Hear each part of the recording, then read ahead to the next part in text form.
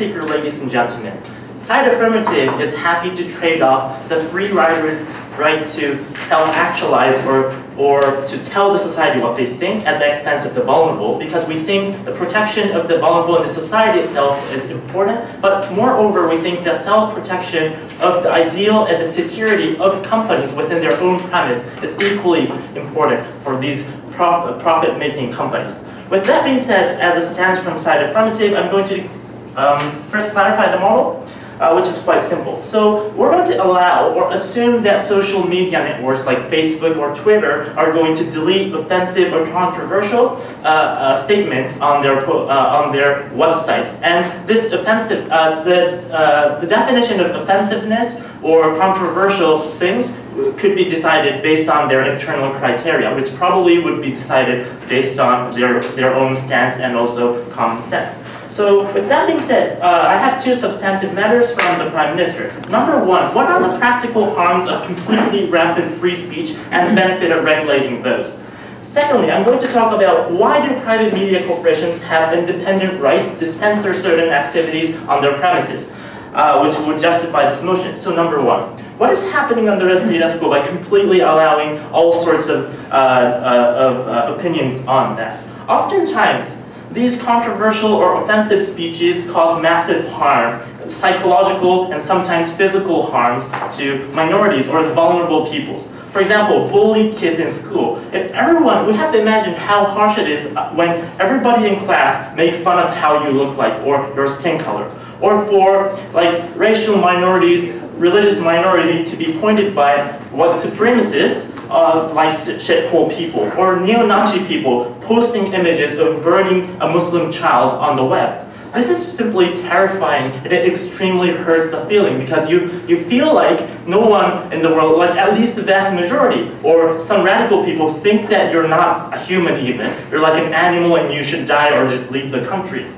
Also, this excludes minorities or the vulnerable or the attacked people from speaking up because they're simply threatening these people, and it also silences the vast majority, the silent majority people, because if they try to side up with these people, probably these radicalists may say that the next target would be you. This is why a clear mechanism of the status quo of how this kind of posts are hurting people and also the majority people not being able to stand by the side of the attack. If we take this proposal, the mechanism is quite simple and clear-cut. If Facebook is able to intervene into these kind of offensive posts, like by deleting them or saying that this should be condemned based on Facebook policy, this will clearly deter, if not make it like completely impossible that of these people from being attacked. So that's why we see a clear practical benefit on the status quo, which probably they would not oppose. So, ladies and gentlemen, why is it important? Not yet. Why is it important for private media corporations to have such kind of right to protect their customers? Number one, there is right not to be hijacked by outsiders for all corporations. So we have to note that Facebook is a private entity which is making profit and which is hiring their employees. So they obviously have the right to protect their own business. And defending security within their premise is very important. It's like a private property, like real estate, and not allowing certain activities on that premise. Because if there is a nudist person on in your movie theater, this may not allow other people to go in there. And that's why we think that they do uniquely have a right to state that what's preferable, what's not preferable, what's not allowed. And this also happens, probably their question may be, there are certain harmful things which are not already allowed in public. We were still fine for private corporations to intervene in those. For example, even when these situations are completely legal ones, we allow companies. For example, we ban real money trade on online games, or we allow Facebook or other SNS sites from banning DIK, which may lead to illegal and very risky activities, which might jeopardize their business, even on top of the legal framework. That's why it's important to, first off. Secondly, we also think that there's right allowed right for some preferred customer at the expense of somebody else. For example, gakuwari or women's discount is potentially inconvenient for mainstream men because they have less accessibility to these sites. Also, like halal places, like intend to serve Muslims, and maybe like the store is full by Muslims, which may exclude like average Japanese people going into that place. But these entities are all allowed to have the original ideal and the worldview in order to serve their preferred customers, in order to defend their own business. Yes? This is not about policy debate, but some actions of corporation. Please explain why this action is generally good for society or a corporation in general. Okay, so we have told you that it is important for corporations to protect themselves, because if rampant action happens, even if it's like kind of technically legal, happen on their side, this may be extremely unpreferable for them to make profit and to survive as a legal person. Why can't this even happen for media companies? Like, they have the right. So the example here I'm going to deliver you is like example of Fox News and CNN. They select the information to be broadcast even if it's not completely fair. They deliberate what kind of narrative to give to those information to progress their own ideals. Why is this an okay right for them to pursue? So a better society, like their preferable customers, is necessary for survival, because reforming the society to their preferable way would increase customers on their side, and they have no responsibility to actually serve people who don't really go or don't really agree with their activities. And there is no difference between a legal person pursuing its own ideal in the world to make it a more comfortable place, because their survival is equally important, because it is connecting to the survival of their employees and so forth. So we don't see there is a huge difference between a legal person and a natural person. What we have to emphasize, again, in the last of PM speech, is that number one, like leaving this alone simply hurts the vulnerable. It excludes vulnerable people from the society. We think it's also legitimate for these companies to independently make the decision on what's good for them, for their own survival. And for those reasons, ladies and gentlemen, the motion should stand. Thank you.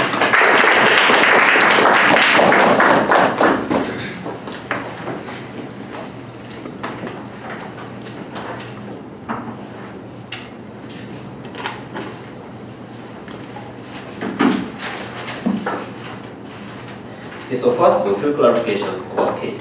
Firstly, that we are going to support the users voluntarily choosing which content they're going to access by using the method of, for example, blocking certain account or using the mute or etc. Right? Because this is not about the social media corporation actively deciding which content or actively intervening to certain content, right? And this is just mere users are choosing which content they are going to access. We think it's out of the debate. But secondly, also we are okay with the social media corporation. We actively tackle the certain speech problem in accordance with the court order, right? Because this is basically decided by state standard by the order of the court, right? And we think that this is totally different from the corporation actively intervening in deciding the policy, right? So what Kansai also what we oppose in this debate is that the social media corporation are going to actively create, for example, content policy and remove and freeze account or those sort of stuff.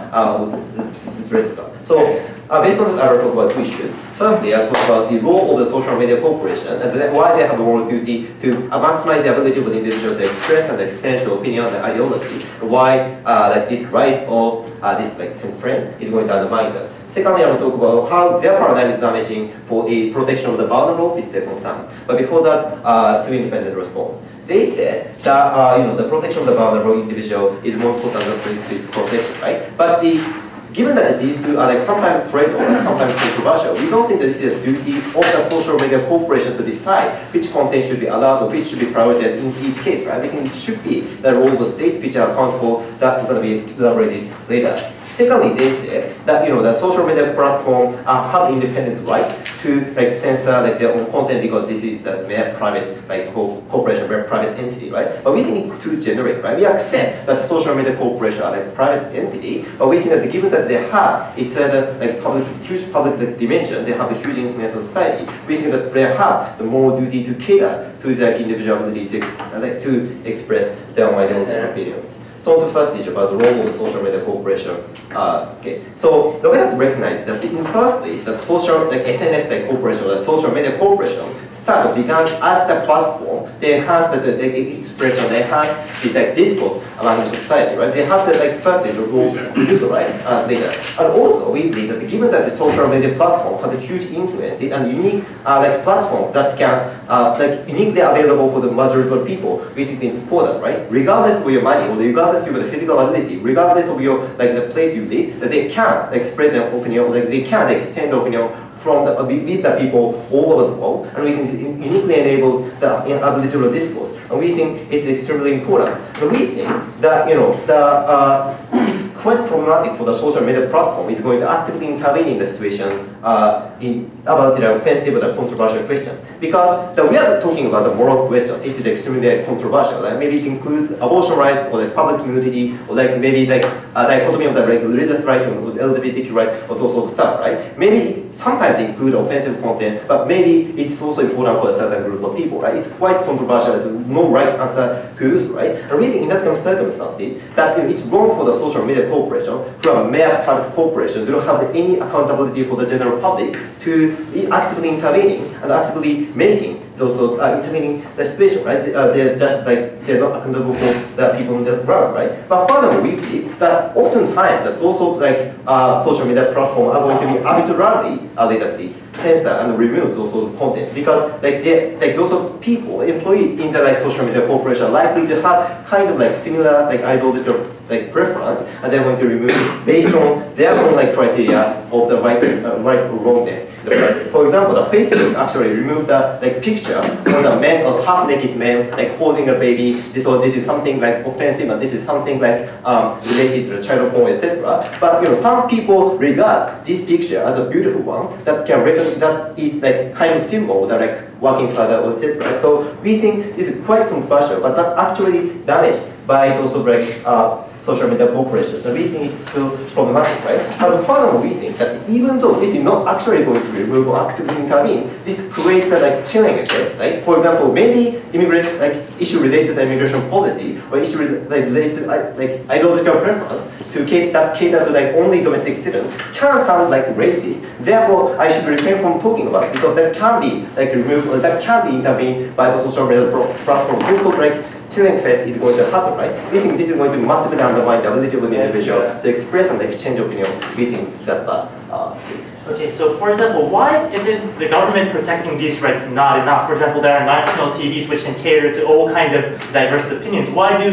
you have to intervene into private corporation into doing everything? Because, as I already told you, that the social media corporation is a unique platform that each individual are able to access, and each individual are going to express their own ideological preference. That is almost impossible for the conventional media to cater to the majority majority interest. I don't think it's important. So secondly, on the impact. So we think that this is counterproductive for a protection of the minority and vulnerable in the society for two ways. Firstly, when it comes to the very hateful, radical and racist group, we think these kind of people are more likely to exist if social media platform is going to actively intervene, right? Because under their paradigm, that only method they can rely on is, for example, publicly demonstrating or publicly showing the hate speech in order to show the opinion, right? It's also hate are going to be much more visible. But furthermore, this is going to allow those sort of right-wing groups to get the sympathy and support from the side, because the fact that social media platforms are going to remove and intervene the content, create an image that they are also oppressed, or they are also victim of too much political correctness, so it says, right? Those sort of images, or those sort of perceptions are going to happen. We think this is counterproductive for the protection of minority. But further, we think that sometimes minority right is also a controversial, right? Maybe, for example, the people who prefer the abortion or gay right is sometimes in some way controversial and can potentially be suppressed by the social media platform, right? And these, even though they are not actually going to do so, they feel that they might be, right? So even for minority people, it's psychologically even more difficult to express those preference or express the opinion from the minority. So we think that this is actually counterproductive for the protection of vulnerable rejected groups.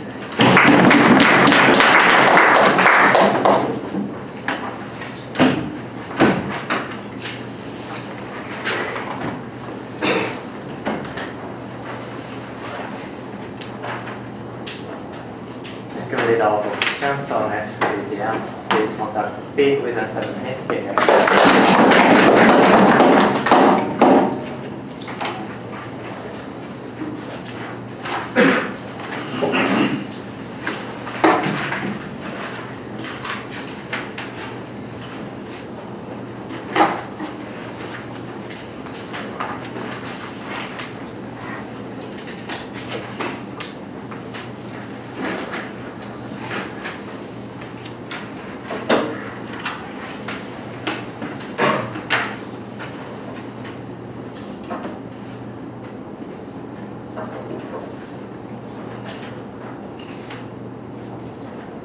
This is Speaker. I'm going to extend the affirmative case by first of all explaining the unique harm that occurs in terms of controversial and offensive content which uniquely occurs in the social media. And second of all, I'm going to extend the argumentation of the role of the social media as a private corporation. Before that, 3 independent rebuttals. So number 1, they said that it is enough to have like some sort of preemptive measures so that like the users can preemptively block their contents, and in order to prevent like being victimized from potentially offensive content. Now, 1, we think that's a contradiction with their stance. If they want to facilitate discourse, like how are they going to achieve the facilitation of discourse if people can like preemptively block potentially controversial contents from them? But second of all, what we say is that it's oftentimes too late. You can't preemptively block every single like contents that could potentially harm you. So we think that kind of regulation is not enough. We think that social media should take an active stance on this position.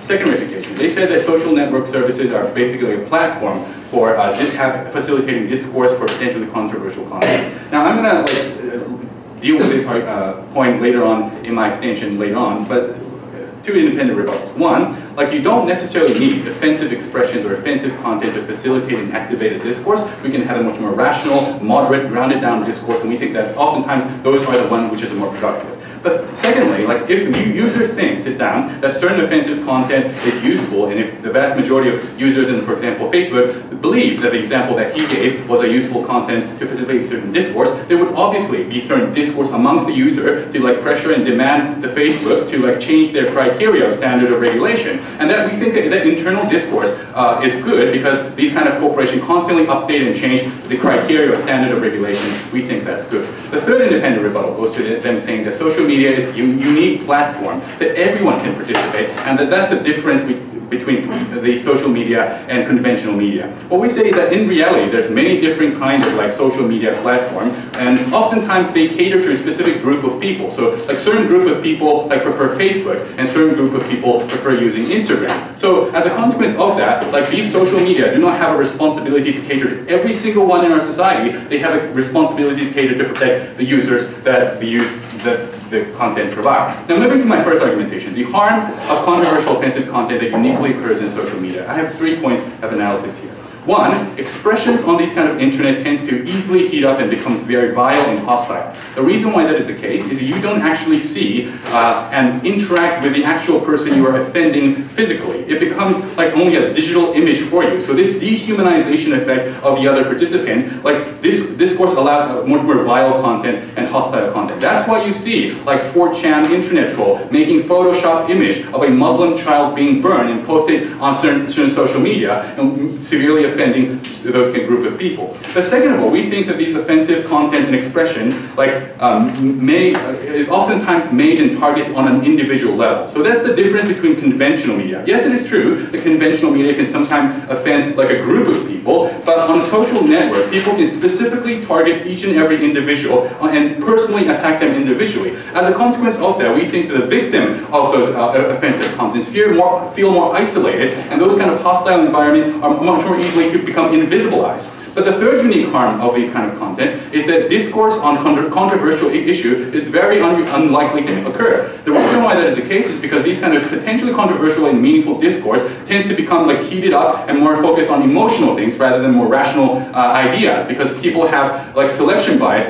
But the second reason why this discourse won't happen is in social media is because people obviously have selection bias and tend to follow content and prefer contents that they already internally like prioritize. That's especially the case if the SNS is filled with violent and vile content. For example, it's very difficult. Now, yeah, like an African American girl who would like actively follow the page of like a Ku Klux Klan that could potentially change and controversially change her worldview, because she feared that those kind of violent and threatful content would potentially harm her. So we don't think that any like meaningful discourse will occur in these kind of particular contexts. Yes. When you are some posts are deleting some platforms but not deleting some other platforms, how can you protect the vulnerable that you have content in? Like by like deleting potentially offensive content for that person, like we can obviously protect those kind of people being victimized. So moving to my third argumentation, which is the role of social media as a private company. Now, we think that social media companies are ultimately private corporations as well, and they have a right to proliferate values and ideology that fit their own corporate mission and corporate image. For example, Heinz, which is an American rental car company, and certain airline company recently stopped giving preferential benefits to NRA membership because they wanted to express certain political ideas against gun control. Another example is that conventional media oftentimes select and prioritize certain content which fits their corporate narrative and certain ideologies that they want to proliferate. Just because social media provide a platform does not necessarily mean that they have a responsibility to be absolutely neutral. And we think that these kind of media corporations, since they are private corporations, have a right to actively take an active stance on certain subjects and certain issues, ladies and gentlemen. So why is active participation of corporation particularly important in today's context? There's two reasons why. First of all, obviously, and the more general reason is companies have a huge influence and they can actively impact, and their activity impact our lives a lot. But second of all, this is the uniqueness of social media is that the distance between the business sphere and the social sphere is very close when it comes to the business activity of social media. Oftentimes this sphere is overlapped. That's the difference between other potential industries such as car industry, where their business sphere and certain social sphere is completely separated. Since for the social media, the service that they provide, since this sphere is overlapped and very close, we think as a consequence of that, those social media have a right and a responsibility to actively participate in certain discourse. So why is this rising intervention also good? We think that conventional media, as my partner mentioned, also are binded by things such as FCC regulation, internal speech codes, and they also pick and select certain contexts which prefer their own corporate narrative. We think that social media's influence is obviously rising in today's context, and they are becoming a very important social infrastructure. Therefore, it is quite natural that they should also have a high standard on internal regulation, just as certain large conventional media corporations have an internal standard on internal regulation. So we think that the social media have met that reach in the point of history, and that is why this important motion was stands.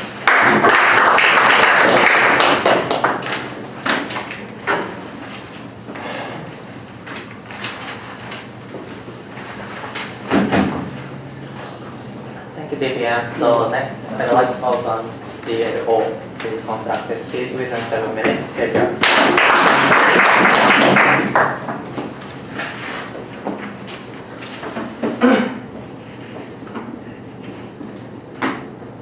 It's not a contradiction when we say that we want discourse, we're okay with filtering. It's that freedom of speech of the people, the discourse and the emotion of people are hard things to balance. That some people might be offended by simply challenging their views. That it might be we want to challenge Me Too movement going too far, and that's controversial, but some people might see it as sexist or misogynistic belief. And that balance is very difficult. And that's why there's so much regulation that it's a judicial thing that we believe a democracy on how to regulate free speech and the balance of that with discourse and other feelings. And that's why it's so important that the entitlement, who decides what is okay and what is not, be the democratic judgment, the judiciary. Their policy is about allowing Facebook, random people in private corporations with probably liberal preferences, but are very risk-averse and just don't want their platforms to burn, to be dictating on what is allowed and okay. If we're effectively in a democratic society and modern technology, this platform of social media has become the de facto standard of expressing your views and interacting with others and knowing who you prefer with. In that infrastructure of free speech, they say that random private actors should dictate what is okay and what is not. That's an infringement on democracy, that is an infringement on agreement and law and judiciary, and why I proudly oppose this policy. I'll talk about two things. Firstly, why the active intervention by social media corporations is problematic, we recognize the complexity of the balance of freedom of expression and emotions. Secondly, I'll talk about why this active intervention leads to rather counter-backlash and harms the minorities that they want to protect, even if it's so important. Before that, rebuttal. So, most of the idea is that, it's easily heated and it might be dehumanizing, or you might see your KKK content as what leads to bad things. It's not really a problem, because we all told you, you just block it. You just filter your user optimized setting like in Facebook, or simply you don't visit those pages. If it becomes too heated and you cannot tolerate it, you just mute the person. We think that you can do it reactively, there's no clear harm. And the best case scenario is that, it might be that you can't prevent the first contact of being harmed. We think that that's not a reason to restrict it. Because any on your street or your daily conversation might be at first contact harmful. And the reason that the first contact being harmful is not a reason to preemptively restrict any form of free speech. That is an unavoidable thing for human action and the nature of society to happen. Or we think that the first contact, we know it exists, but it's mitigatable, or at least not a reason for society to restrict on free speech and opinion. Because if you restrict first-hand contact, it means that we can't say anything, or people fear saying anything at all because they might be punished. And that's far, far worse. And that was democratic agreement of status quo. Let's go to substantive. So, sure. A clarification. So you guys are okay with judicial or government regulation on speech, but you're not okay with private internal regulation, right?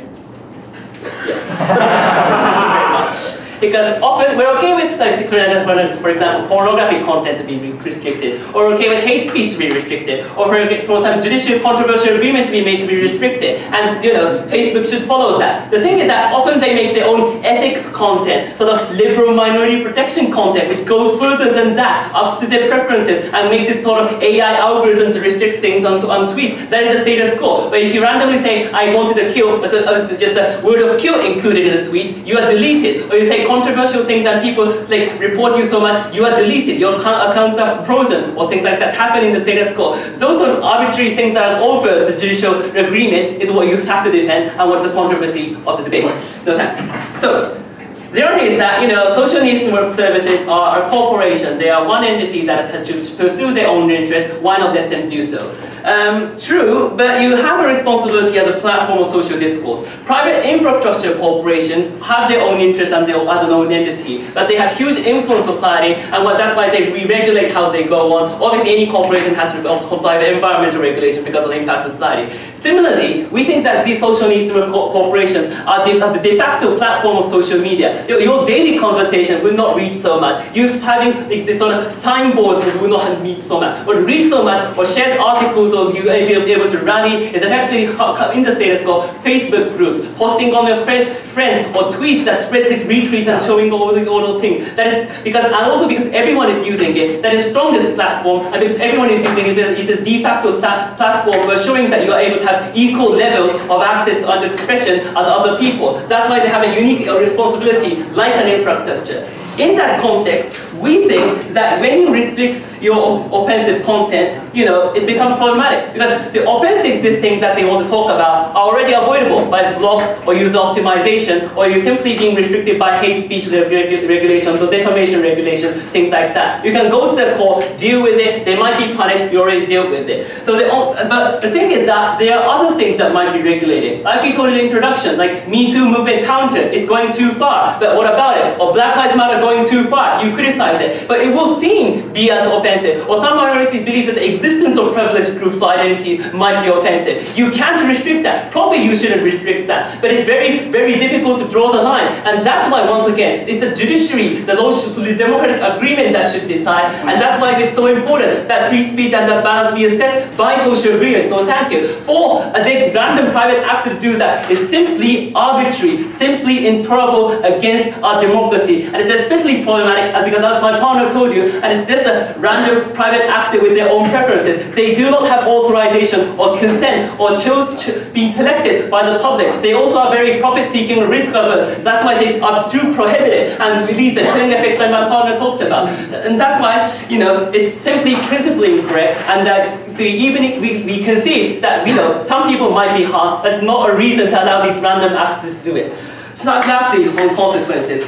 So, we know they want to protect minorities. It's rather harmful because in the status quo, these people are loosely connected on Facebook and they go on with their chit-chat and things like that. They do bad things. But when they're kicked out of Facebook because of this aggressive policy, what happens is that they rather anger, they rather have dismayed to social media and go rather underground. It's an underground platform. They have less exposure to countervailing views. They have this radical sentiment. That's why they gather instead of Facebook. They are these unique amplifying content and are underground. That's why they they go on to rather street violence. They rather go to hate graffitis and things like that on actual action because you ostracize them. That's more likely to happen. That's rather more harmful, vividly, physically to minorities. But furthermore, because you cannot challenge controversial views by liberals or Me Too movement or Black Lives Matter movement or other things, your ability to counter and have a proper movement is lost. These movements will become probably more violent and then unnecessarily attack on right-wing people or controversial people. It might be simply that you're not able to get the nuance or the proper balance. That's when you lose simply the ability of democracy to have proper discussion, lose the ability to have less violence and interaction in a physical and intolerable way. Otherwise, the balance should be done by the court, not random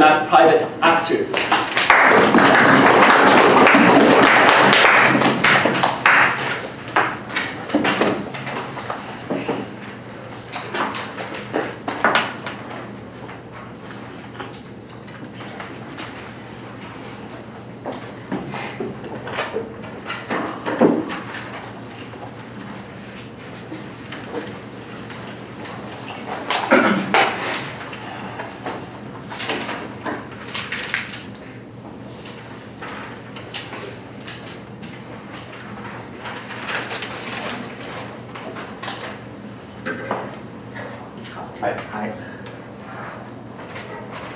Mr. Speaker, many of the harms that they have explained are also very likely to occur under their cyber house. What kind of harm did they bring to the table? Maybe like people can be selective when they encounter speech. Like underground platform will be far more dangerous because people can engage with more radical speech. And chilling effect may happen because people feel that their speech will be deleted. Under the judicial procedure, under the legal procedure, exactly the same level of the harm will likely to occur. In like they say, Me Too movement can be cracked down on outside with us. There's no guarantee that Me Too movement will be approved under the judicial democratic procedures. If you try to impose a legal standard or judicial standard, that's far more likely to be more strict, even stricter than the platform of private media corporation. That is exactly the same harm is far more likely to happen when you keep the status quo, when we rely on political system or democratic system or judicial procedure to prosecute individuals in a legal manner. That's far more likely to be preventable. Is shrinking discourse far more likely. Secondly, overall, their benefit is enrichment of diverse discourse with which people are able to vocalize their grievances and opinion. That enrichment of discourse is very speculative benefit. We can't see concrete result as a result of having diverse discourse, as opposed to speculative and ambiguity of the benefit. Protection of the most vulnerable and voiceless individuals is direct benefit because all of these people can immediately be able to circumvent psychological offense or spiritual insult that they have to encounter in a platform. Therefore, in terms of tangibility or likelihood, the benefit we defend is far more important and has greater magnitude over the speculative benefit that may happen or may not happen as a result of this policy. Therefore, we have already won this debate. I'm going to encompass two clash points in this debate. One, the expected role of media corporations based upon a discourse and protection of minority. Secondly, the administrative comparison between harm and benefit. Moving on to the first clash points about the expected role of social media corporation. The consensus of this debate is that infrastructure corporations have some level of responsibility for customers, but this principle is contingent upon the practical consequences in many cases. That's why I would like to explore this principle from the perspective of actual practical consequences. There are four levels of rebuttal to the other side of the house. Number one, the premise of the other side of the house is platform is accessible to everybody. Because everyone is able to join the discourse, platform should not censor information. That's opposite. As long as majoritarian offensive comments are prevailing, the weak people or minorities are systematically excluded from the discourse. For example, when the YouTube put the video of Prophet Muhammad, there was so many backlash from Muslim community because that video specifically targeted Muslim girls there. When sacrilegious caricature was featured in the newspaper in Denmark, severe backlash from Muslim community as well as secular community happened because that caricature specifically targeted and constituted fundamental insult for Muslim people there. When a Christian priest, Terry Jones, burned Quran in public, so many backlash happened within not only from Islamic community but also from Christian community as well. And these kinds of pictorial form of imageries or expression are far more offensive for vulnerable minority people to the extent that these weak individuals are not able to take part in discourse anymore. These people are too feared, so that their free speeches are restricted by the free speech of the limited number of privileged people. This debate takes place in the context of trade-off. They are defending the free speech for privileged people, rich people, who have no security of ambiguity at all, anxious at all, versus free speech of vulnerable people are severely restricted because of the proliferation of offensive content, such as sacrilegious arts or radically provocative arts. Therefore, their premise, the platform being accessible to everybody, is realistically unlikely and untrue. That's rather opposite. Do you have any point of information? Yes. Go. So tax avoidance is legal, just justified, but it's probably not something we should celebrate. The same way social network services are justified in your ethics policy, but it's not celebrated in hijacking judiciary agreements or democratic agreements. Why is it celebrate-worthy? Okay, that's relevant to our second level analysis.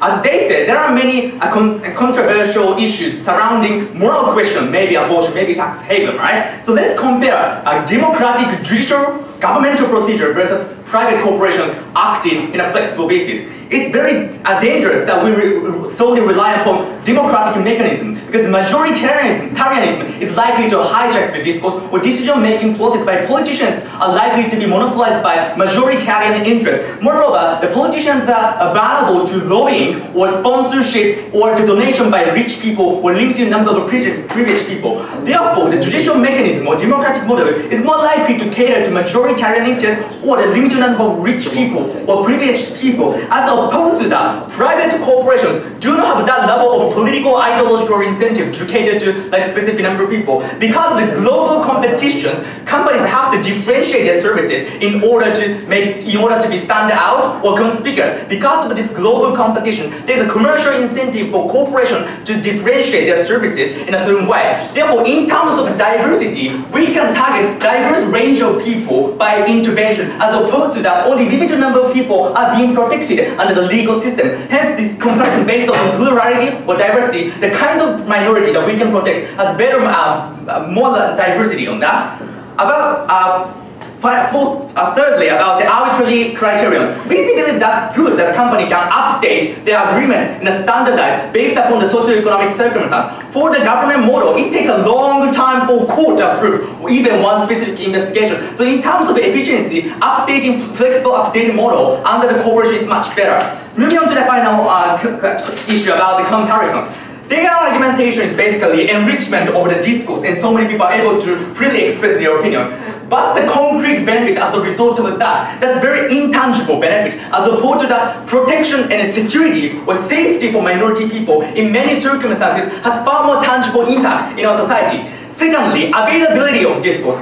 Discourse that they protect is exclusionary because majoritarian people can scare minority so that they can no longer take part in a discourse. But as opposed to that, when the basic rudimental security is protected, anyone can join the discourse without any fear.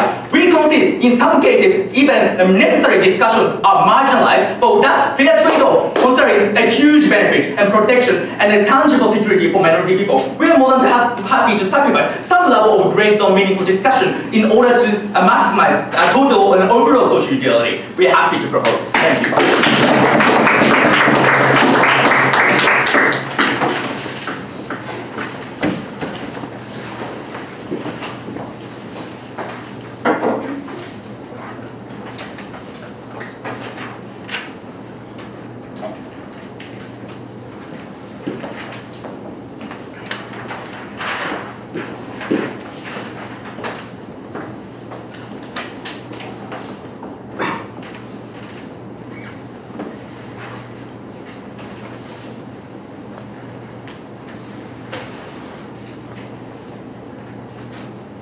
May I begin?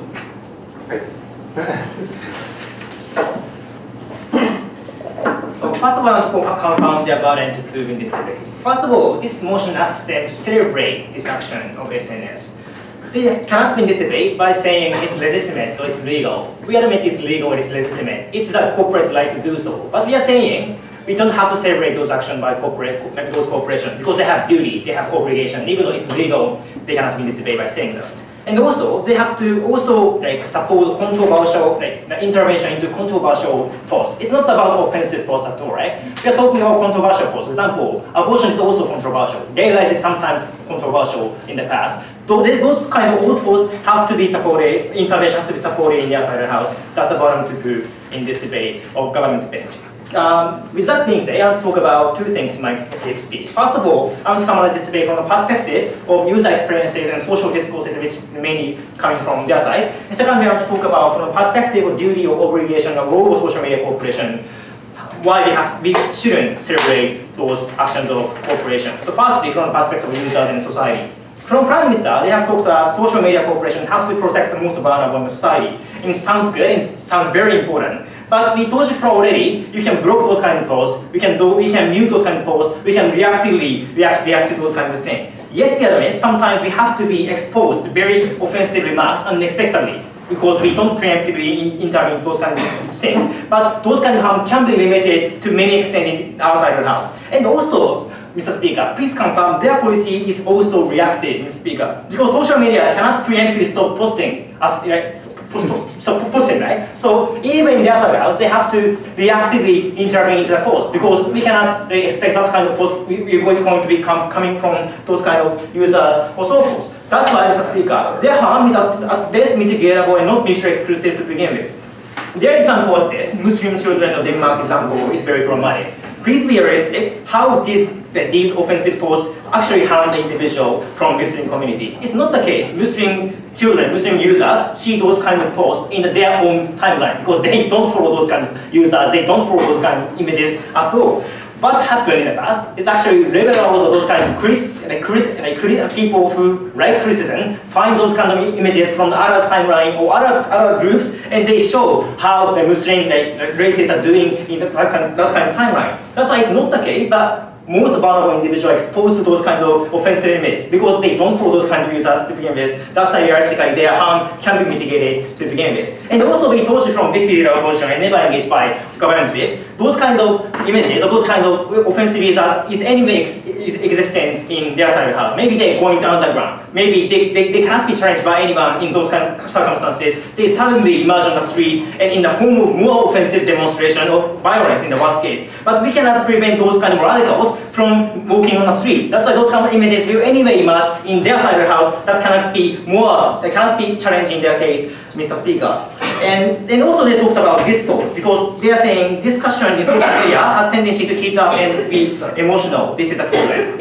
Yes, it's true to some extent, but it's very parallel. There's also rational discourse in the outside house. There may be heating up discourse, but also many people who like rational discourse, who like logical discourse existing outside of the house. That's why maybe heating up discourse is existing, but it's not a reason to delete those all kinds of those posts in the outside of the house. That's why it's not problematic. Yes. If people can block each other, no one can challenge anybody. What's the benefit of having this kind of debate in the first place? As we told you, people who feel very uncomfortable with those posts are blocking those kind of images, and actually they don't follow those kind of users. But liberals, for example, people who like criticism towards those kind of races are looking for those kind of images and what kind of thing is existing in the world, in other people's timeline. That kind of thing can be found in the outside of the house, very uniquely different in the outside. And they currently challenge our exclusivity by saying judicial procedure also making chilling effect, those kind of same thing will happen outside of the house. But as a confirmation, their policy is this: SNS self-censor plus judicial procedure, because that's the status quo. Our policy, judicial procedure only. That's why at least it's very different, because SNS is actively intervening in the post in their side of the house, but it's not true. And they already admitted judicial procedure is very difficult and very slow to change. That's why we have very limited amount of regulations. We only intervene in hate speech, which is objectively defined in the outside of the house. That is crucially different. That's why, Mr. Speaker, maybe some kind of most offensive remarks are deleted in the outside of the house, but we allow controversial images, controversial posts in the outside of the house. That's the benefit we told you from the leader of opposition. So ultimately, perhaps in the outside, there might be victim of offensive remarks before they mute those kind of contents and unfollow those followers. But we told you how that can be mitigatable to most extent, and we also told you how the other controversial posts can be deleted in their side of the house, and those people feel chill to do those kind of offensive remarks that will damage user experience in their side of the house. So secondly, from the perspective of corporations.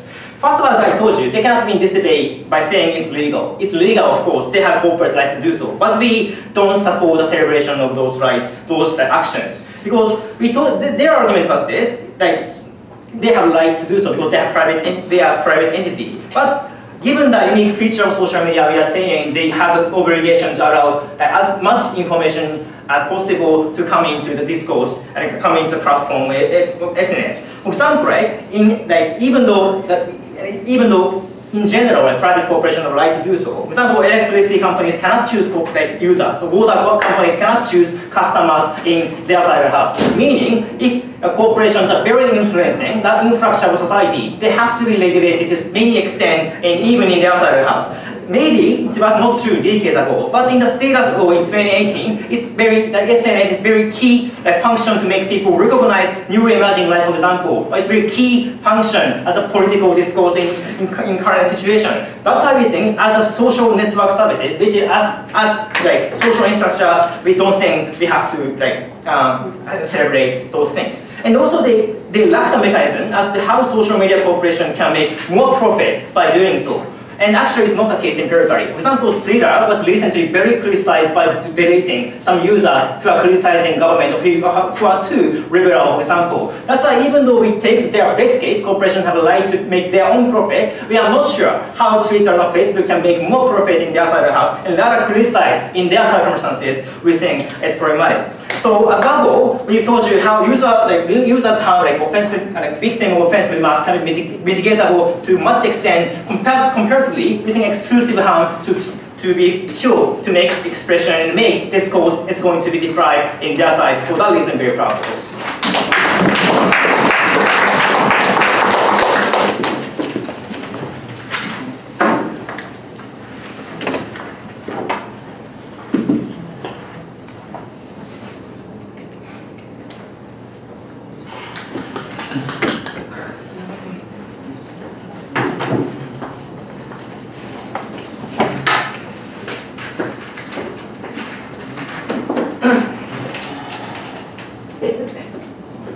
So there's two basic arguments of government. We need to protect minorities 100%, we should do everything to it.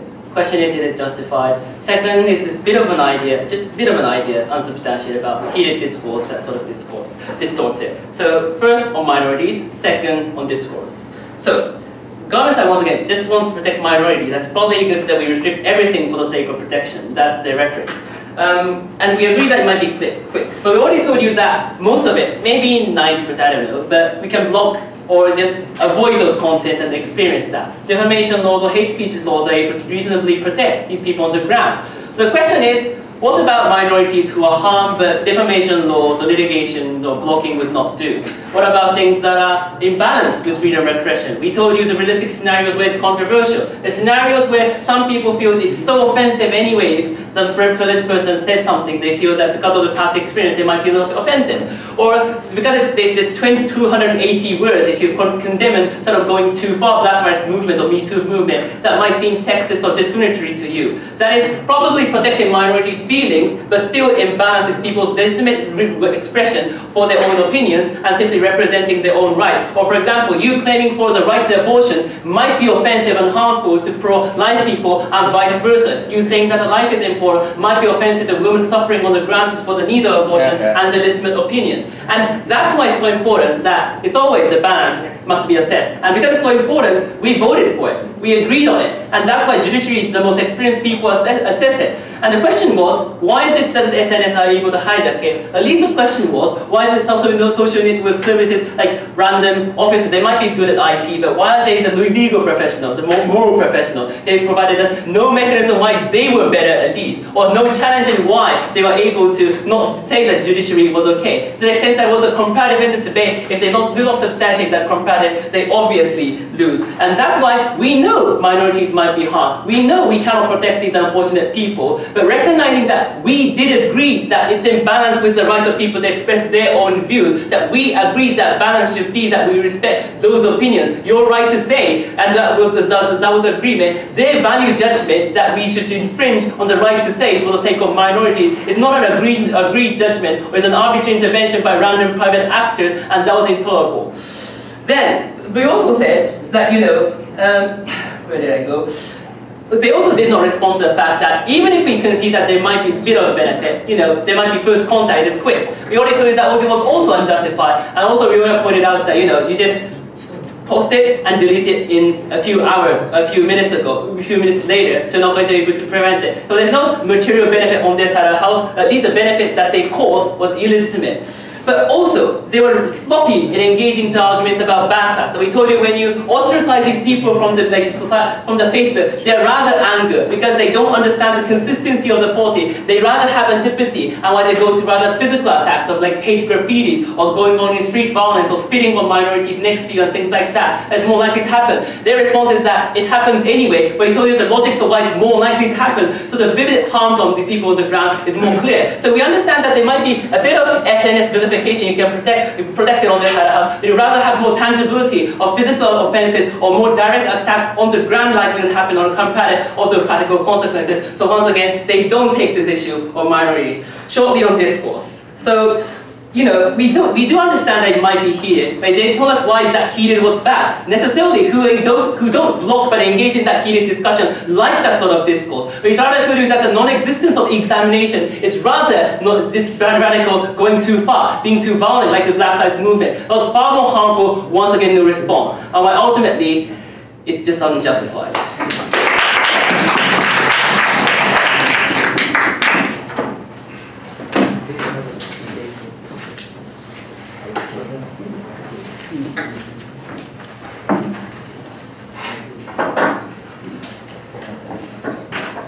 Speaker, when I clarified in my point of information to the Deputy Leader of Opposition, the negative made a very clear stance that they said that judicial regulation is okay, but what they are against is private regulation by these private corporations. At that moment, we think that the negative team has took a burden upon them to explain the difference in mechanism of how under a judicial regulation, all the potential harm that they have been given will not occur, and all the benefit that we have been proposing will still exist. We don't think that they have explained a mechanism or a logic to differentiate a judicial regulation on a private regulation. So just asserting democracy or just asserting random private actor is not a logical explanation to differentiate judicial regulation and private regulation, and that is the failure of today's negative team. So two issues to summarize today's debate. One, the impact on social discourse. What we have been telling you is that the expression in social media is very likely to radicalize, one, because and as a consequence of that, one, less number of people participate in a discourse, but two, the discourse becomes more emotional rather than rational. The only response we heard from the negative is that the users will preemptively block content that would potentially offend them.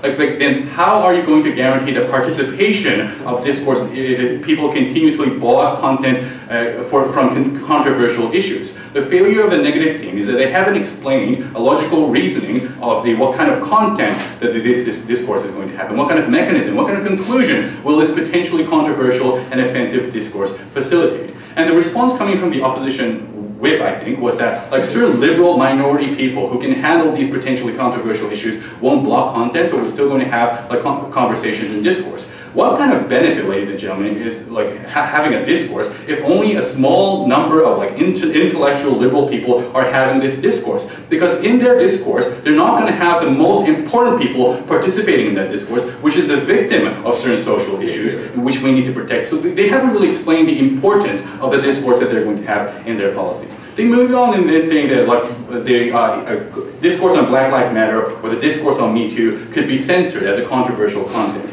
Now we gave you two responses to this. One, you don't need to post kill all white cops to facilitate a meaningful discourse on police brutality. The negative team didn't explain why it's necessary for offensive content to facilitate what kind of productive discourse. We're more than happy to allow the discourse on the Black Lives Matter movement on a rational basis. But second of all, we think as I mentioned in my own speech, corporations aren't stupid, and these standards of regulation and the criteria of regulation constantly update based on the demand of the user. So if the user and the corporation recognize that there are certain values in that controversial content, they're going to constantly update the regulation. They haven't given any response to that.